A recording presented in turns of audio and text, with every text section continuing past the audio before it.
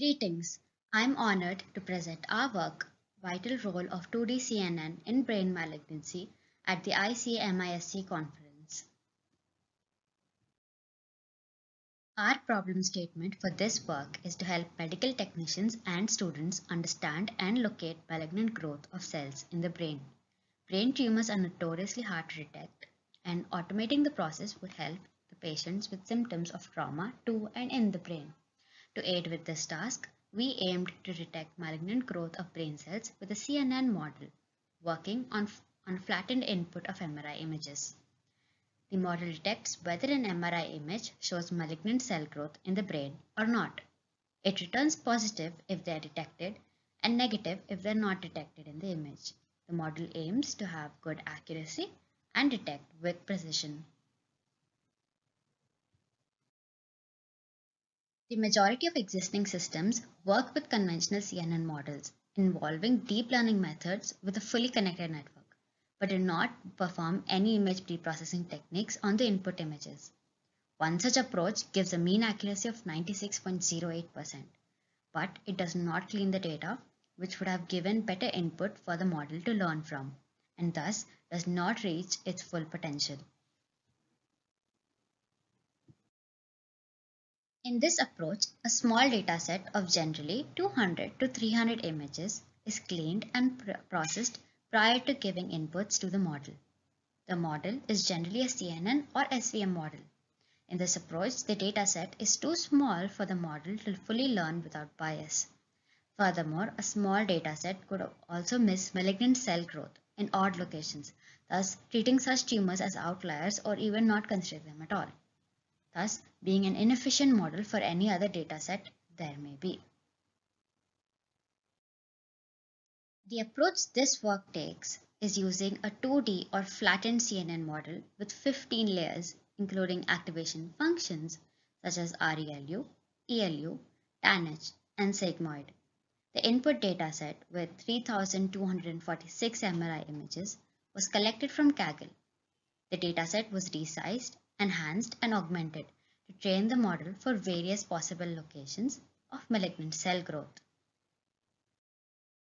For our approach, we took to reading many previous papers published majorly in 2020 to come to the conclusion that using a convolution neural network would be the best for this system, along with a large dataset of pre-processed images.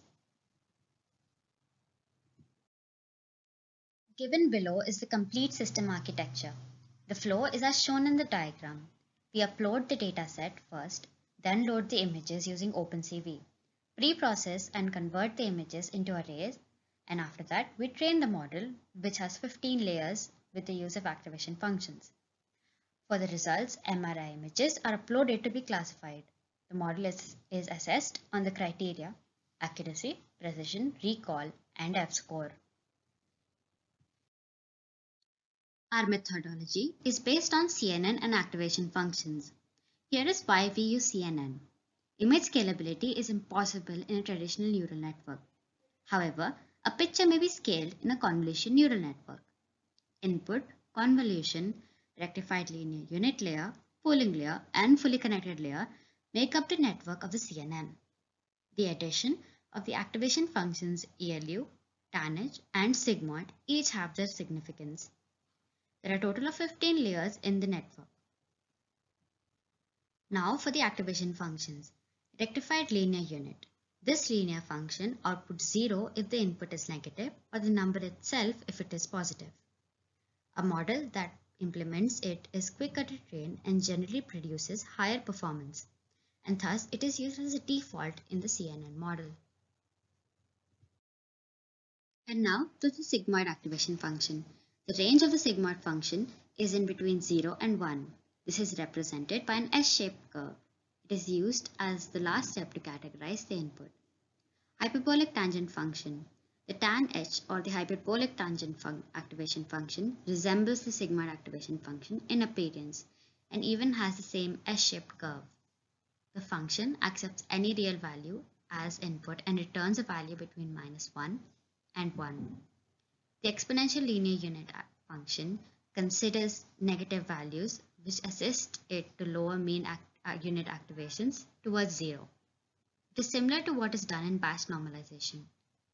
The relation between all these activation functions lies in the fact that all of them are quick to be implemented and also have similar curves, but along with different ranges, allowing for more preciseness.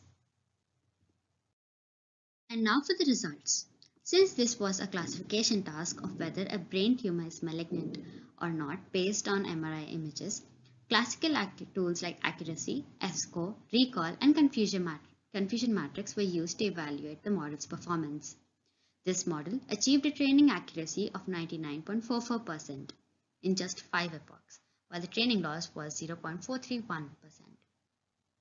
There was no further change in value loss after the 5th epoch, and thus the cycle was ended at 5. Here we see the graphs that we got from evaluation during training and validation of the model. Here you see the training accuracy of the 2D model. The next you see training loss of the 2D model. And the last one is the accuracy comparison between the training versus the validation set. Here we can see the confusion matrix and the testing evaluation matrix table. From the confusion matrix, it is quite evident that we've got an validation set accuracy of 97% with an approximate of 2.54 loss. Now the evaluation metrics are as such: the precision is at 98%, the recall at 99%, the F-score at 99%, and the error is at 0.0298. It can be concluded that the approach of creating a 2D CNN model with deep learning techniques applied on a large dataset was successful, as it resulted in the procured accuracy of 99.44%. The model is well structured and gives coherent results. Furthermore, the work can be extended to a 3D CNN model for further analysis of the malignant cell growth or the tumor. This work can be further extended by classifying a relevant dataset of brain MRI images into different medical classes such as glioma tumors, pituitary tumors, or even grade such as grade 2, grade 3, and grade 4. It can also be furthered by using 3D CNN to locate the malignant cell growth with more accuracy and find physical properties of the tumor such as its volume and depth. These are some of the reference papers that were read to understand the problem of detecting malignant cell growth in the brain. All of the 6 papers mentioned here were published in the year 2020.